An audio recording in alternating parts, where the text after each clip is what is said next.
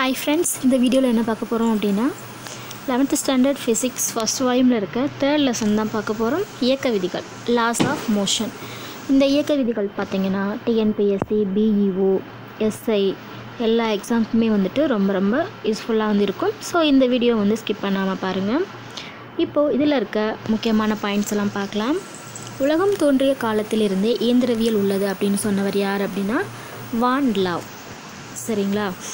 Next 2500 ஆண்டுகளுக்கு முன்னர் புகழ்பெற்ற தத்துவ ஞானி அரிஸ்டாட்டில் விசை இயக்கத்தை ஏற்படுத்துகிறது அப்படின்னு சொல்லியிருக்காரு. 2500 ஆண்டுகளுக்கு முன்னாடியே புகழ்பெற்ற தத்துவ ஞானி அரிஸ்டாட்டில் அவர் சொல்லியிருக்காரு விசை தான் இயக்கத்தை ஏற்படுத்துகிறது அப்படின்ட்டு. ஆனால் இவரோட கூற்றை காமன் சென்ஸ் அடிப்படையில் தான் இருக்குதே தவிர சோதனை மூலமாக அவர் எதுவுமே சொல்லி நிரூபிக்கலை. சரிங்களா? ஸோ இது எல்லாராலையும் ஏற்றுக்கொள்ள முடியாது அப்படின்ட்டு கலீலியோ சொல்லியிருக்காரு. அவர் இவர் சொன்ன கூற்று உண்மை இல்லை அப்படின்றதுக்கு அவர் ஒரு சோதனை பண்ணியிருக்காரு. 15ஆம் நூற்றாண்டில் கலீலியோ தொடர்ச்சியாக மேற்கொண்ட சோதனைகளின் அடிப்படையில் இயக்கம் பற்றிய அரிஸ்டாட்டிலின் கூற்றினை மறுத்திருக்காரு. ஒரு பொருள் தொடர்ந்து இயங்குவதற்கு விசை அவசியம் இல்லை என்று கலீலியோ ஒரு புதிய கருத்தினை சொல்லியிருக்காரு. அதுக்கு ஒரு சோதனை பண்ணியிருக்காரு. ஃபஸ்ட்டு படம் பாருங்கள். இது ஆரம்ப நிலை, இது இறுதி நிலை. இங்கேருந்து ஒரு பால் வருது. இது சொரசொரப்பான பரப்பாக இருக்குது. இங்கேருந்து அந்த பால் விழுகிறப்போ இப்படியே கிடைமட்டமாக மறுபடியும் இவ்வளோ தூரத்துக்கு ஏறுது. சரிங்களா? இதுவே செகண்ட் இது சொரசொரப்பான பரப்பு, இது வலுவழுப்பான பரப்பு. சரிங்களா?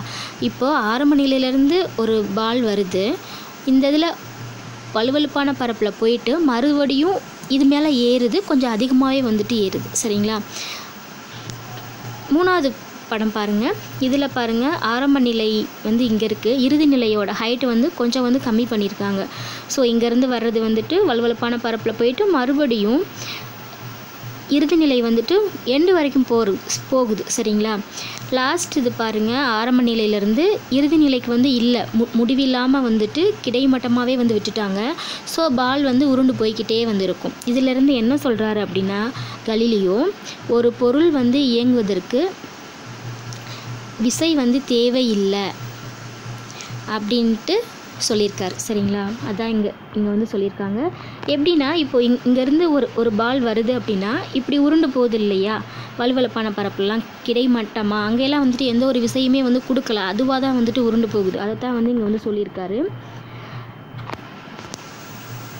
எளிய சோதனை மூலம் கலீலியோ இயக்கம் தொடர்ந்து நடைபெற விசை அவசியமில்லை என்று நிரூபித்து காட்டினார்.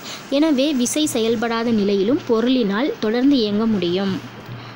விசையே கொடுக்காமல் இருக்கிறப்ப கூட பொருள் தொடர்ந்து இயங்க முடியும் அப்படின்னு சொல்லியிருக்காரு. இந்த இதை சுருக்கமாக சொல்லணும் அப்படின்னா அரிஸ்டாட்டில் இயக்கத்தோட விசையை இணைச்சிருக்காரு. கலீலியோ இயக்கத்தினை விசையிலிருந்து தனியே பிரிச்சிருக்கார். சரிங்களா?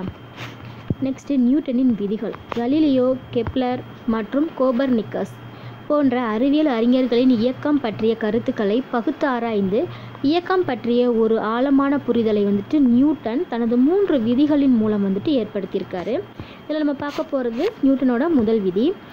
ஒரு பொருளின் மீது வெளிப்புற விசை ஒன்று செயல்படாத வரை அது ஓய்வு நிலையிலோ அது தனது ஓய்வு நிலையையோ அல்லது மாறா திசைவேகத்தில் உள்ள சீரான இயக்க நிலையிலோ தொடர்ந்து இருக்கும்.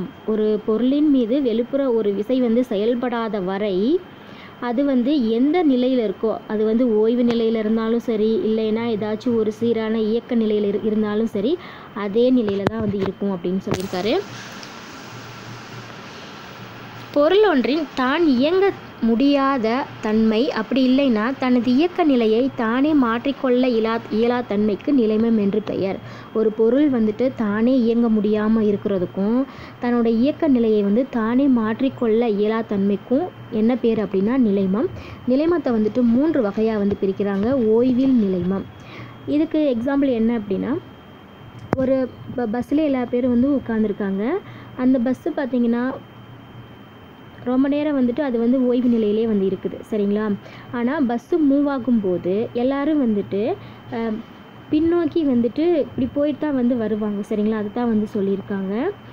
உடல் வந்துட்டு பின்னோக்கி தள்ளப்படுகிறது. பயணிகள், இந்த பஸ்ஸுக்குள்ளே உட்காந்துருக்க பயணிகளோட உடல் வந்துட்டு பின்னோக்கி தள்ளப்படுகிறது. இதுக்கு என்ன காரணம் அப்படின்னா, அவங்க வந்துட்டு நிலைமம் அந்த இதில் வந்து இருக்காங்க. ஓய்வில் நிலைமம். அவங்க வந்து தொடர்ந்து நிலைமத்திலே வந்து இருக்க ஆரம்பிக்கிறாங்க. ஆனால் அந்த பஸ்ஸு மூவ் ஆனோடனே அவங்க பின்னாடி போயிட்டு முன்னாடி வராங்க. சரிங்களா, அதான் வந்துட்டு ஓய்வில் நிலைமம்.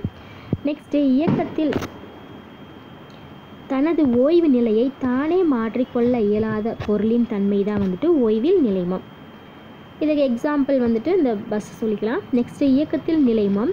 இதுக்கும் பார்த்தீங்கன்னா, இயக்கத்தில் ஒரு பேருந்து வந்து மூவ் ஆகிட்டு இருக்குது அப்படின்னா, இப்போ ஒரு ஸ்பீட் பிரேக்கர் வந்தது அப்படின்னா எல்லாருமே வந்துட்டு முன்னோக்கி, சடன் பிரேக் போட்டாங்கன்னா நம்ம எல்லாருமே முன்னோக்கி தான் வந்துட்டு பின்னாடி வரும். சரிங்களா, அதுதான் வந்து இங்கே வந்து சொல்லியிருப்பாங்க, முன்னோக்கி தள்ளப்படுகின்றனர்.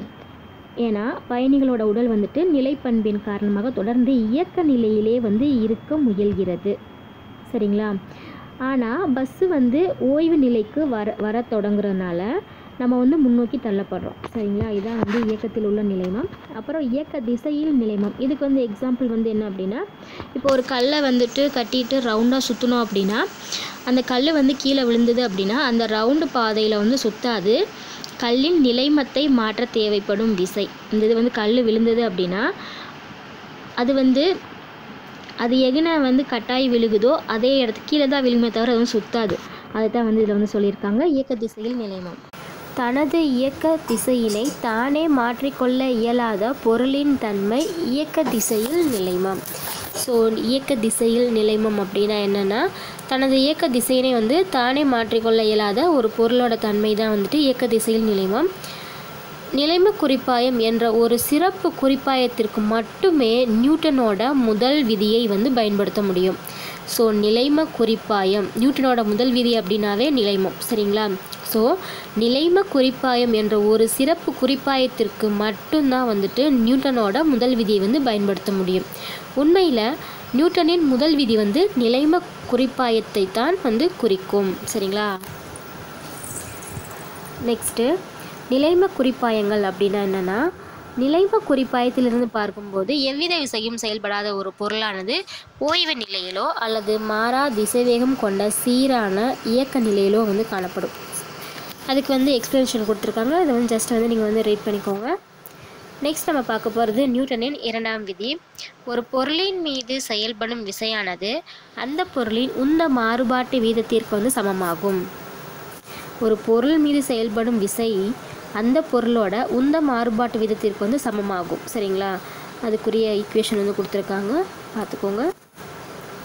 நெக்ஸ்ட்டு, எப்பொழுதெல்லாம் ஒரு பொருளின் உந்தத்தில் மாற்றம் ஏற்படுகிறதோ அப்போதெல்லாம் அப்பொருளின் மீது விசை செயல்படுகிறது.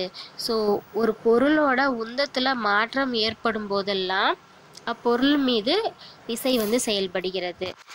ஸோ பொருள் ஒன்றின் விந்தம் P ஈக்குவல் டு மேலே வந்து P மேலே வந்து ஆரோ ஈக்குவல் டு mv பவர் ஆரோ. சரிங்களா, என வரையறுக்கப்படுகிறது.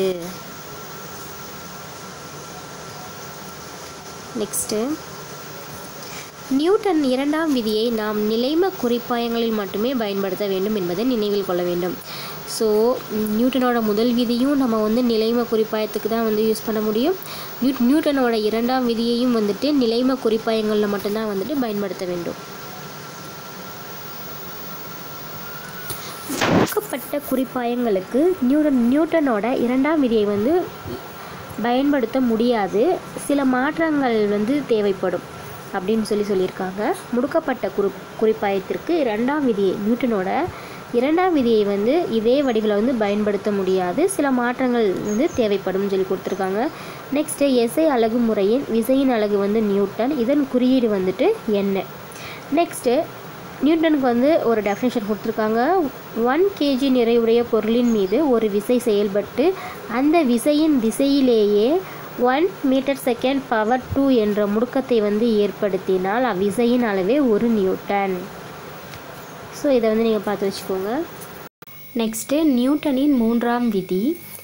எந்த ஒரு செயல் விசைக்கும் எந்த ஒரு செயல் விசைக்கும் சமமான எதிர் செயல் விசை உண்டு. இதுதான் வந்துட்டு நியூட்டனோட 3ஆம் விதி. எந்த ஒரு செயல் விசைக்கும் சமமான எதிர் செயல் விசை உண்டு. சரிங்களா? இதுக்கு ஒரு எக்ஸாம்பிள் கொடுத்துருக்காங்க. இப்போது இந்த ஃபஸ்ட்டு பிக்சரை வந்து பாருங்கள். எப்போதெல்லாம் ஒரு பொருள் வந்துட்டு இன்னொரு பொருள் மீது ஒரு விசையை வந்து செலுத்துகிறதோ அப்போதெல்லாம் என்ன பண்ணணும் அப்படின்னா, இந்த செகண்ட் பொருளும் அந்த முதல் பொருள் மீது ஈக்குவலான விசையை வந்து செலுத்துதான். சரிங்களா? அதை தான் வந்து இங்கே வந்து எக்ஸ்பிளைன் பண்ணியிருக்காங்க. எப்பொழுதெல்லாம் ஒரு பொருள் இன்னொரு பொருளின் மீது ஒரு விசையை செலுத்துகிறதோ, இது வந்து பொருள் 1, இது வந்து ஒரு பொருள் 2. இந்த பொருள் வந்துட்டு இந்த சுத்தியல் வந்துட்டு இந்த ஆணி மீது ஒரு விசையை வந்து செலுத்துது. அப்போதெல்லாம் அந்த இரண்டாவது பொருளும் அவ்விசைக்கு சமமான எதிர் திசையில் செயல்படும். அப்போதெல்லாம் இந்த பொருள் 2 ஆணி இருக்கு இல்லையா, இது வந்துட்டு இந்த இதுக்கு எதிர் திசையில் செயல்படும் ஒரு விசையை வந்து செலுத்துகிறது. சரிங்களா? அதுதான் அங்கே கொடுத்துருக்காங்க. இவ்விரண்டு விசைகளும் இரு பொருட்களையும் இணைக்கும் கோட்டின் வழியே வந்து செயல்படும். அதுக்குரிய ஈக்குவேஷன் தான் வந்துட்டு இது. ஸோ விசைகள் சமமாகவும் எதிர் சோடிகளாகவும் தோன்றும் என்பதை நியூட்டனோட 3ஆம் விதி வந்துட்டு உறுதிப்படுத்துகிறது.